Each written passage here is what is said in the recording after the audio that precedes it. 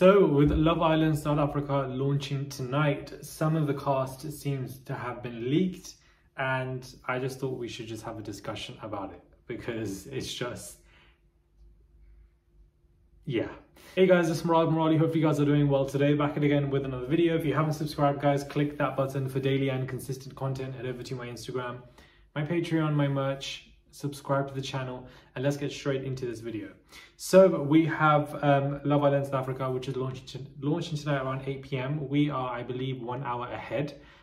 So it will just launch, well, not really launch, but it's being casted on the channel called Mnet. I don't think you can actually watch that unless you're live streaming from a different link, or somebody, live streams for you, or somebody finds something. So if I find a link tonight, if I'm able to live stream from Mnet, then I will try to get a review out tonight. But if not, it most likely will come out tomorrow, just based on the fact that, there are some difficulties in getting Love Island South Africa. But I just feel like that should be available on a nationwide level, but it seems that it's not. Now, before I want to get into some of the casts that have been revealed, I do feel like Love Island South Africa specifically have dealt with this season already quite poorly. And what I mean by that is it's literally launching today and nobody knows who the cast is. Now, if you're going to, branch out and still make Love Island shows in different countries, please follow the same format. And that format is that the audience know who the cast is at least a week before the show starts.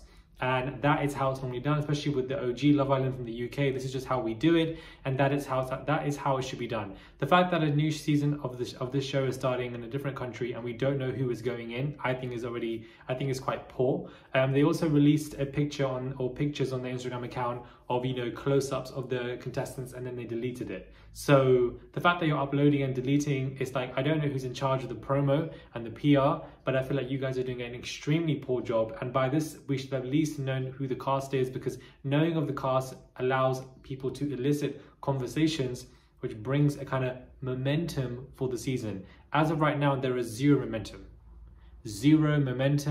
Nobody knows who's going in, so therefore nobody is really checking for the show until we randomly, come online on Twitter and see a clip from the show, and then maybe go get a few retweets. Then maybe you're like, maybe I'll check this out, or something like that. Or if a YouTuber like me would review something, you're like, maybe I'll check this out at best. But the fact that their own system, Love Island South Africa, isn't allowing people to want to be tuned into it, I don't know why they're not releasing the cast. I don't understand it. It doesn't really make any sense to me.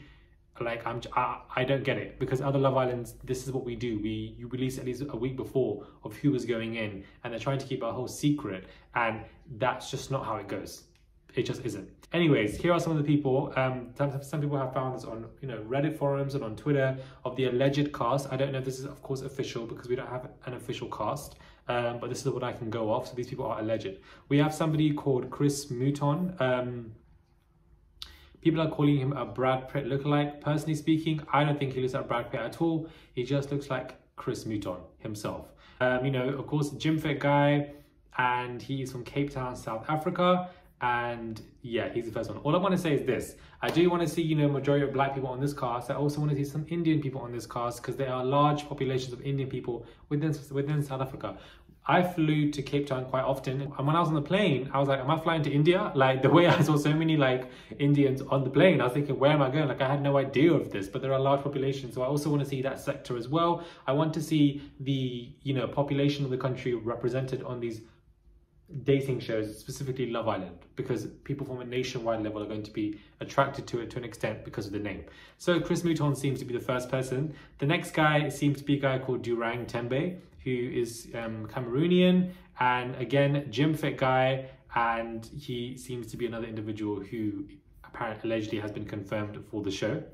Third one is a guy called Jay Fremantle from Cape Town. Listen, they're all from Cape Town. Another gym fit guy. Of course, they're all going to be gym fit, but I'm trying to look for more than just you in the gym. Do you know what I mean? But I can't really find much. But I guess, Instagram is Instagram. He seems to be another alleged castmate for the season. We then have Sibs, his name is, another individual from South Africa who is allegedly going to be on the show. My guy loves to wear sunglasses. But he seems to be another alleged member. We also then have Camille, who seems to be a Love Islander. I can see her being on the show. I feel like it's, you know, that's that kind of look that Love Island like to go for. She looks like she could be half something. I don't know, like Indian or whatever. Not that I'm eager to find out all of these people's heritage and nationalities, but this seems to be another person who's allegedly involved in the cast. We also have somebody called Yuka.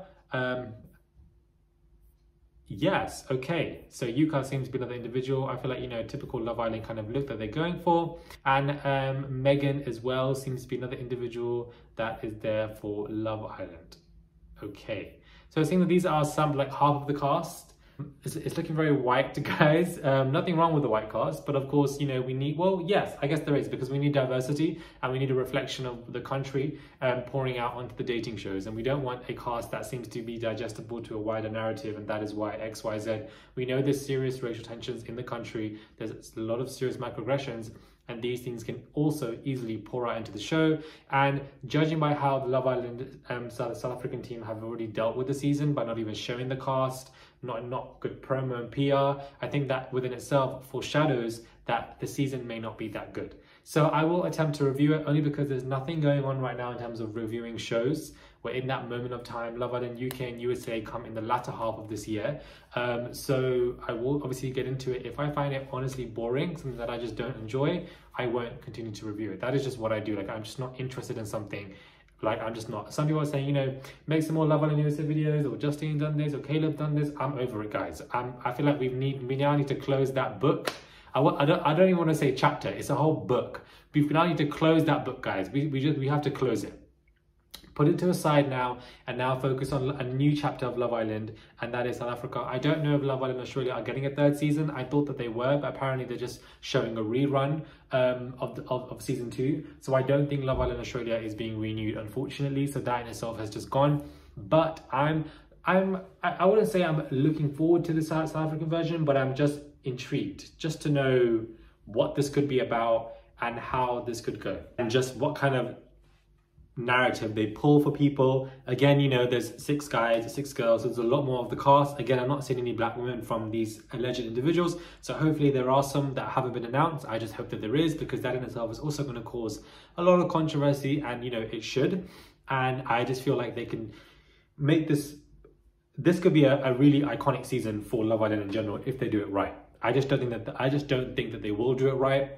And that for me seems to be a cause of concern, but let's just all hope. I know there's a lot of South Africans, I believe, that are subscribed to my channel, so of course they will be definitely in tuned. So South Africa and the UK barely have an hour time difference, so it's much better than me reviewing Love Island USA, because I have to be up till 2 AM to watch it for an hour. Then from 3 AM to 4 AM I have to film and upload my review. Like, it was chaos. My sleeping timetable was absolutely mess for the entire of September and then the next 2 months, because I had to get it back on track. So Love Island USA really just you're literally working on USA time. So that in itself just put me on a flip. But South Africa is on the same time frame as UK, so that in itself will help. Anyways, I thought I would do some kind of introduction video for the South African version. I know we're all looking forward to something. I thought that's why I'd do it. And if I'm able to watch it tonight, a review will definitely come out tonight. But if not, then tomorrow. Let me know your thoughts are, guys. Subscribe to the channel, click that button, and I'll catch you guys soon for another video.